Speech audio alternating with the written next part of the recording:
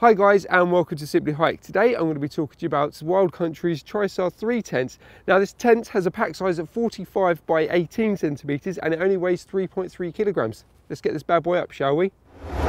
Right, let's take a look at the outside of the tent, shall we? It is a semi-geodesic tent with a poly ripstop fly sheet, which also has a 4000 hydrostatic head.